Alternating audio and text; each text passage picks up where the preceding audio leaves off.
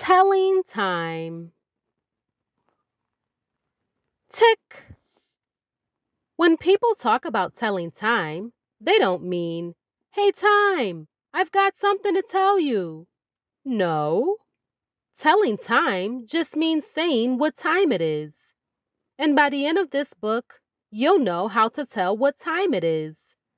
But to learn how to tell time, shouldn't you know what time is?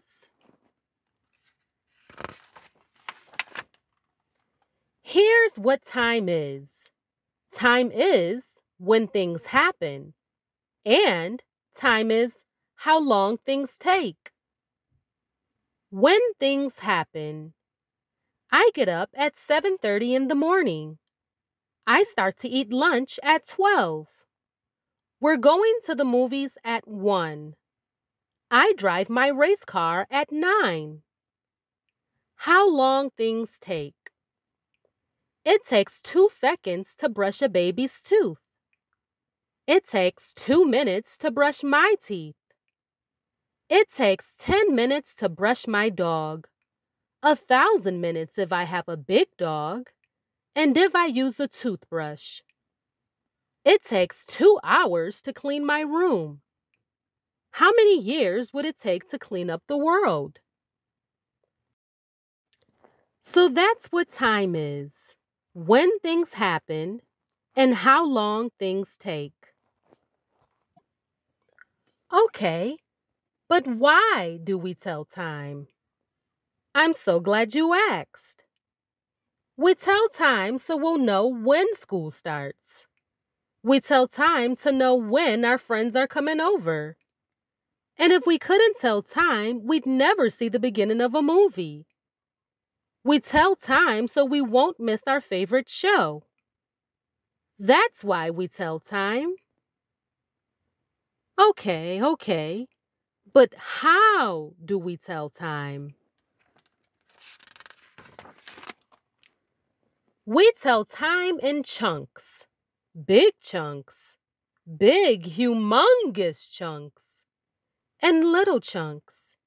Eensy, itty bitty chunklets. Shrimps. Let's start with the shrimps. There are 3 kinds of little chunks. The shortest little chunk is the second.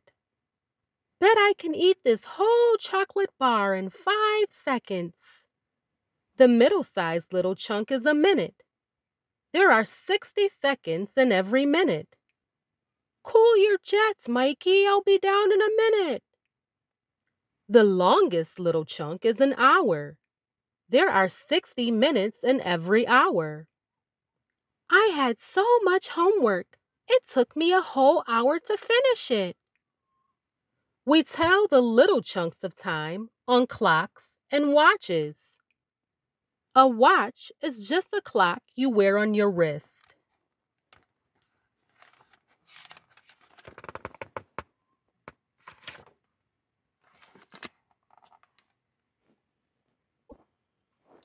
We tell the big chunks of times on calendars. So what's a calendar? It's that pretty picture with the numbers below it that hangs on the wall. And that stack of papers with numbers on them that sits on a desk.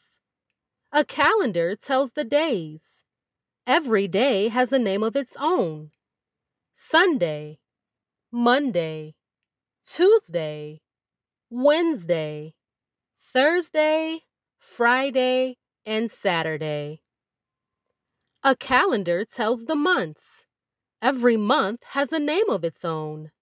January, February, March, April, May, June, July, August, September, October, November, and December. A calendar tells the years: 1492, 1860, 1900, 1950, 2001, 2222. And a calendar tells the dates: Friday, October 1st, 1999, Saturday, January 1st, 2000, Monday, February 29th, 2016. Do you know what's special about that date?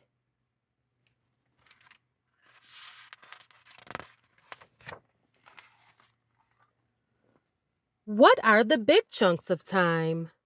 Days, weeks, months, years, plus decades, centuries, and millennia. The shortest big chunk is a day. You know what a day is? Then comes a week. A week has 7 days. Then comes a month. A month has about 30 days and about 4 weeks. Then comes a year.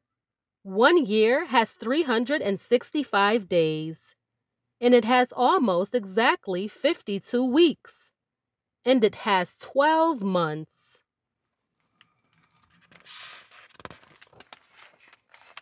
Then comes a decade. A decade is 10 years.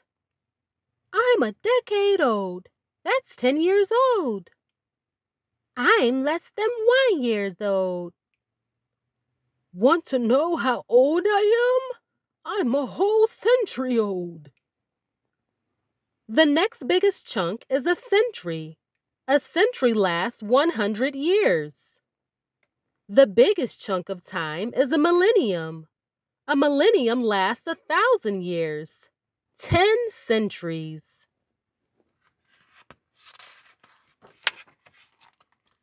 Okay. Calendars show the big chunks, the days and the months and all that. And clocks show the shrimps, seconds and minutes and hours and all that. But how do clocks show the seconds and minutes and hours and all that? 2 ways, digital and analog. A digital clock has big numbers in the middle. Here's a digital clock. An analog clock has little numbers around the edge and hands that point to the numbers. Here's an analog clock.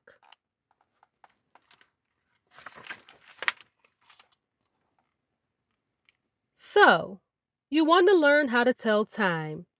Let's start with digital. Digital clocks have 2 sets of numbers.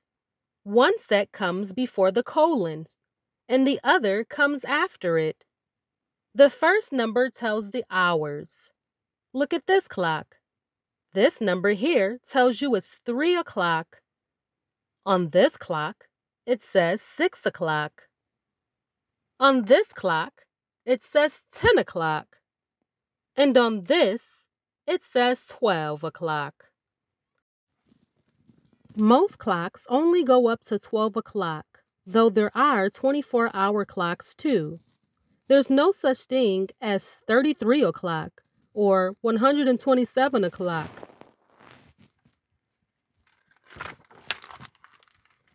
The numbers after the colon mark the minutes. How many minutes are there in an hour? 60. 60 minutes in an hour. So 3:15 is 15 minutes past 3 o'clock. Some people call that 3:15. Some call it 3:15. They both mean the same thing. This one is 21 minutes past 6 o'clock. This one is 44 minutes past 10 o'clock. You can call it 10:44. They both mean the same thing. What does this clock say? Some people call that 12:30. Some call it 12:30. They both mean the same thing. How about this one? That's 10 minutes after 1 o'clock. Or 1:10. They both mean the same thing. And this one, some people call that 11:45. Some call it 11:45. All together now, they both mean the same thing. So now you've got your minutes and your hours. One more thing, AM and PM. When you are doing something in the morning, like eating breakfast, that's AM. But if it's afternoon, after 12 o'clock, like eating supper, That's p.m. So breakfast is at 6 a.m., but supper is at 6 p.m. Now let's look at analog clocks. The ones with hands. They're not really hands, not like people hands. They don't have fingers. They don't wear mittens. So why are they called hands? Because they point, like hands, like this. Clocks have three kinds of hands: little hands, big hands, and second hands. Second hands tell the seconds. Big hands tell the minutes. Little hands tell want to guess? Little hands tell the hours.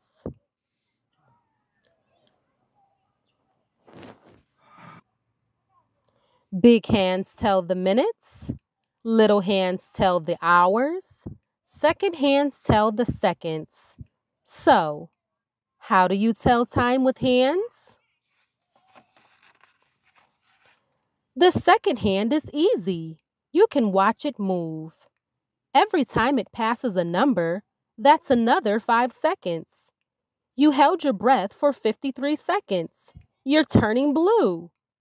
Every time it passes the 12, up at the top of the clock, that's a minute. 60 seconds make 1 minute.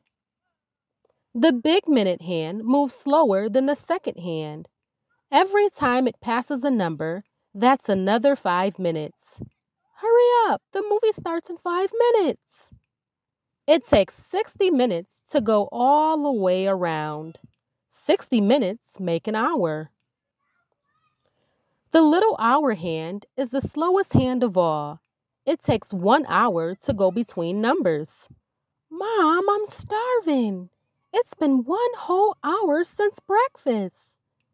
It takes 12 hours to go all the way around the clock. So that's how to tell how long things take on an analog clock. But how do you tell what time it is? Look and see where the hands are. When the little hand is on the 3 and the big hand is on the 12, it's 3 o'clock. How about when the little hand is on the 4? Right, it's 4 o'clock. How about when the little hand is on the 7? Yes, it's 7 o'clock. Here's a smiley face for you. Now let's move the big minute hand too. When the little hand is on the 3 and the big hand is on the 1, it's 5 minutes past 3 o'clock. Or you can call it 3:05. How about when the hour hand is halfway between 7 and 8 and the minute hand is on 6? Yes, it's 7:30. You deserve another smiley face. Okay, here's a tough one. What time is it when the little hand is almost on the 9 and the big hand is exactly on the 9? The correct answer is 15 minutes to 9, or 8:45, or 9:15. And here's one that's even tougher. The little hand is just past the 9, and the big hand is only 1 dot past the 3. Here's a hint. Remember, there are 5 minutes between each number. So if the 3 is 15 minutes, 1 dot past the 3 is... Yes, the time is 9:16. Here are some more analog clocks. See if you can tell the time. Here's how to remember how big each chunk of time is. 60 seconds make a minute. 60 minutes make an hour. 24 hours make a day. 7 days make a week. 4 weeks or a little more than make a month. 12 months make a year. 10 years make a decade. 10 decades make a century. 10 centuries make a millennium.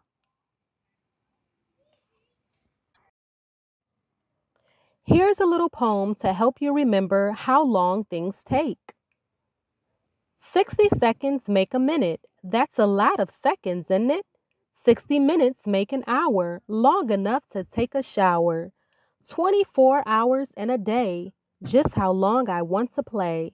7 days make one whole week. 10,080 minutes, eek! A month is 4 weeks, sometimes more. I like to spend it at the shore. It takes 12 months to make a year. When New Year comes, we'll give a cheer. 10 whole years is a decade. I love to eat 10 decades cake. A century takes a long, long time. One full year plus 99. 1,000 years is one millennium. Write me a letter if you think of any word that rhymes with millennium. You now know how to tell time, so it's time to end this little rhyme. End this little book too. The end.